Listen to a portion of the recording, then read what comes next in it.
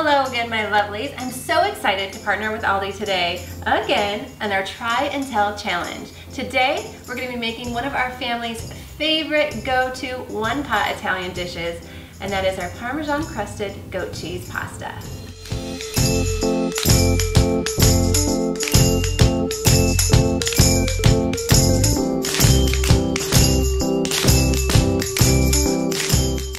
One of the things I love about a one-pot meal is that really that pan does most of the work for you.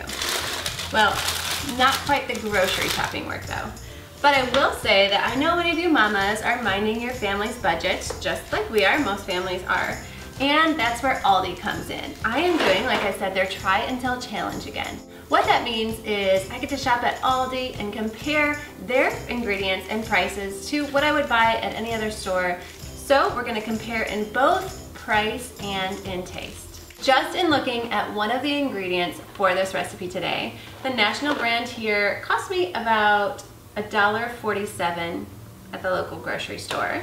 And when I went to Aldi getting the same product in their brand, well, it ran 99 cents. And another ingredient we use in this recipe is broth. Today I picked up organic vegetable broth from Aldi. This was just $1.79. And to be honest, when I compared it to Swanson's national brand at the grocery store, the organic vegetable broth was $2.99. So you can see how the savings just add up with each ingredient. This whole meal for my family is about $16. Making a home-cooked meal for your family doesn't have to break the bank.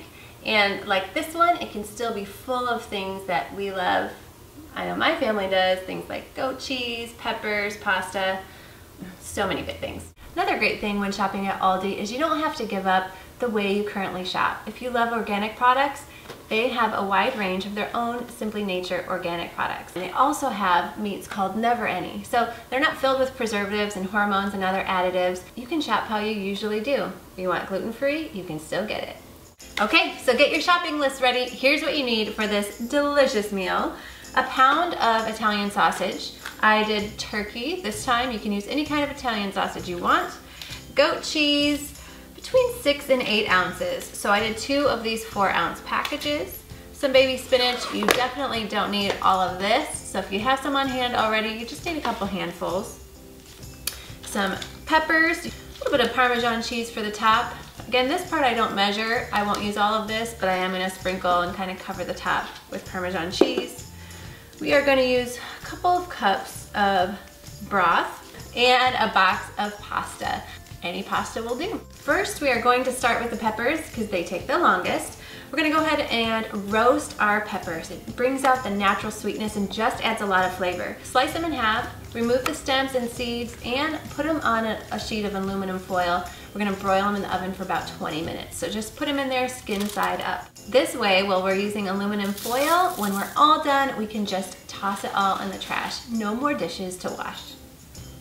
So while those are cooking, let's go ahead and brown our ground turkey or whatever kind of sausage you're using. I'm gonna go ahead and put it in the pot that I'm using for the entire meal and brown it up right in there. Add whatever seasonings you like. I usually add a little bit of garlic and some Italian seasoning. When the peppers are done roasting, we're gonna pull them out of the oven, slide the skin off, and toss the peppers themselves without the skin into the blender. This we're just going to blend up, giving it a nice, smooth, creamy texture, and that's going into the pot of our browned ground sausage. We're also gonna add the box of pasta into the pot with the browned meat and the peppers, as well as about 2 to 3 cups of your broth, whatever broth you're using. I usually start with 2 cups and then I'll add some if necessary. We definitely want the pasta cooked, so let it go for about 5 to 10 minutes. Once the pasta's done, go ahead and turn the heat off on the stove. We're gonna start by adding the goat cheese and stirring it in, letting it melt and mix with everything else that's in the pot. Then go ahead and add a couple handfuls of spinach and just kind of rip it up a little bit so it's a little bit more in bite-sized pieces and stir it in.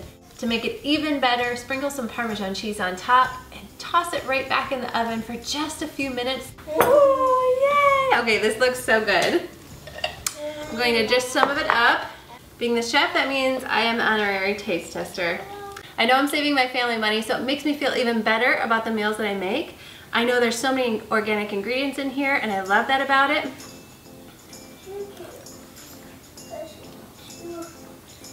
and it tastes amazing.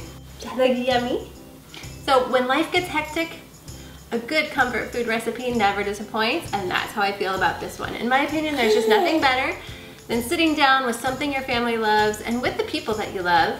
If you do make this recipe or another masterpiece, taking the ALDI Try and Tell Challenge, post your pictures. I would love to see them. Use the hashtag FreshMommyCooks and the hashtag #ILikeALDI. Be sure to like and subscribe. We're gonna go sit down and eat right now. Guys, we'll see you next time. Are you ready to eat? Are you ready?